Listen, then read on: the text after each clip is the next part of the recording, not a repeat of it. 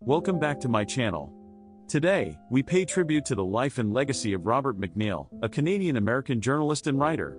Born on January 19, 1931, he passed away on Friday, April 12, 2024.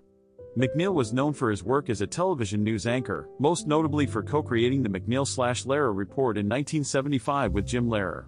MacNeil's career spanned decades, covering some of the biggest stories of his time with a commitment to fairness and objectivity. He was on the ground in Dallas when President John F. Kennedy was assassinated, interviewed Martin Luther King Jr., Ayatollah Khomeini, and former British Prime Minister Margaret Thatcher, and provided Emmy Award-winning coverage of the Senate Watergate hearings in 1973. MacNeil's approach to journalism set him apart, focusing on contextualizing news events and respecting the intelligence of the American public. His legacy lives on through his contributions to PBS NewsHour and his dedication to quality reporting.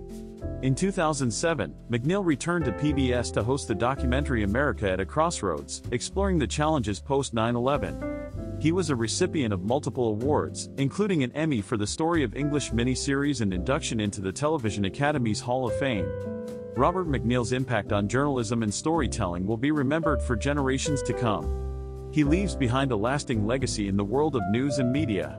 Thank you for watching this tribute to Robert MacNeil. Subscribe to my channel for more content and updates. Thank you for your support.